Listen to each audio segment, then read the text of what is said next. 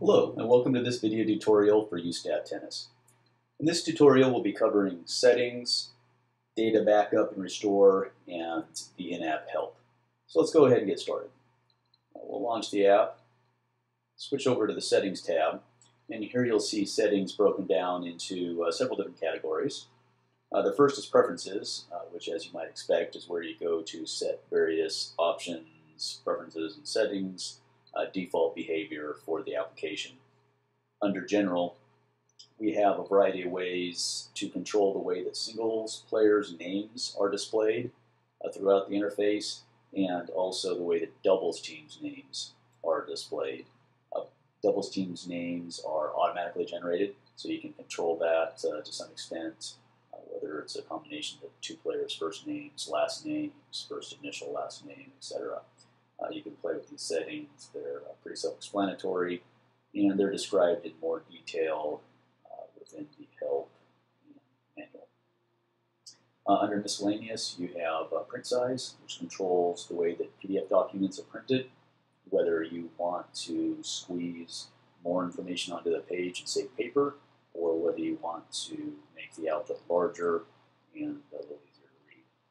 You can also turn off the samples players and teams if you don't want them displayed in the interface. You do need to restart the app for that setting to take effect.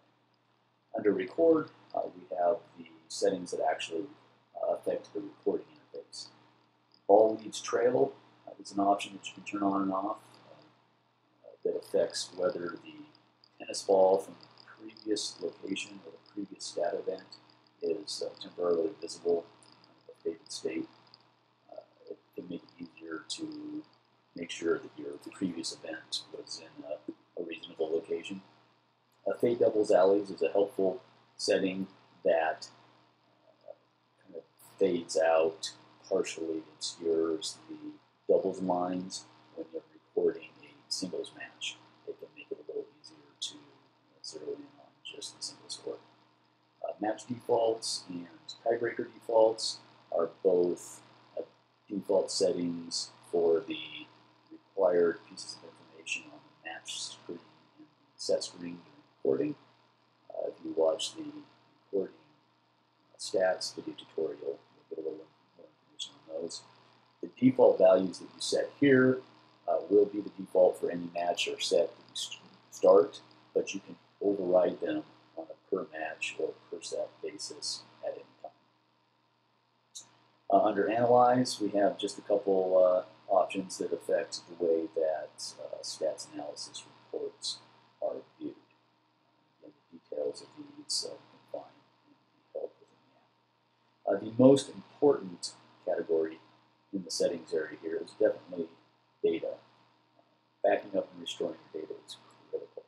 Imagine having recorded stats for dozens of matches over the course of an entire season, and then you lose your iPad, or it breaks for some reason, or you buy a new iPad and you need to transfer all of your data to the new iPad. Or another real common scenario, you have somebody helping you take stats, a parent, an assistant coach, a student volunteer statistician. They're taking the stats on their own device, and you want to be able to transfer to your device in order to analyze there. So backup and restore is the way that you can make all of that happen. You'll want to, even if you're not getting a new iPad or having someone else help with stats, you'll definitely want to make regular backups of your data. We cannot emphasize this enough. Do not rely on iTunes or iCloud to back up your data. They're not really intended to handle the correct ordering and synchronization. You'll often accidentally back up to a really old copy or something that got out of sync and will end up losing data. So we definitely recommend using the backup system here. It'll create a single file, a USD file, which stands for uStat data, a single uStat data file that contains everything: your teams, profiles, pictures, stats, everything, all in one file. You can keep that file somewhere safe on your computer. The file name already includes the date that it was exported. Easy to archive of your stats. So in order to back up data, all you do is select backup. Select the player, players, or teams. You can select any combination that you want to. Tap the action button in the upper right. There's a couple ways to do the backup. Email is definitely the easiest. Backup the file is meant for using the iTunes file sharing, but I'd say the vast majority of our users use the email option. Simply tap backup via email. Confirm that. The more matches you have, the little bit longer it'll take to do the backup. You have your email interface here. Type in your destination, send it, and away it goes. Then to restore data, the recipient of the email simply taps the email attachment.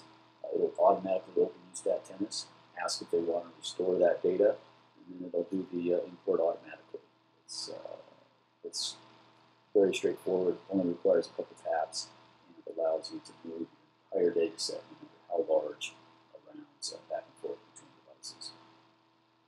The other options here under utilities are typically just used for troubleshooting with customer support if you have any issues. Upgrade is where you would go to upgrade to the various application levels of the app. These have been talked about in some of the other video tutorials, but just to recap, the standard version of the app gives you 2 singles players or 1 doubles team. The Pro version gives you 2 more players or 1 more doubles team, and a variety of additional stats, cumulative stats by season, tournament, opponent, date, career, etc. Some pretty powerful stats analysis feature. The Elite version gives you an unlimited number of players and doubles teams. So that's a great option for large schools, clubs, maybe club pro coaches, etc. So that's pretty much settings. Help. Again, everything that we've covered in all these video tutorials, all available here in the help system. It's basically a mini website within the app. So anywhere that you see a green topic, you can tap that link. It'll take you directly to that topic, and you can move back and forth between topics in that way. So pretty easy to navigate. Everything's covered here, as well as the support page with links to our website, our support email address, our Facebook page, all of which are great ways to get in contact with us. Also, all of the help contents that you see here within the app are available as a PDF file on our website that allows you to search the PDF. It's great if you need to print it or a portion of it. It's also fully indexed, which can sometimes be easier than looking at it here within the app. So that's it for this video tutorial. Hopefully it's answered some questions about setting and help. And don't hesitate to email us or post on the Facebook page if you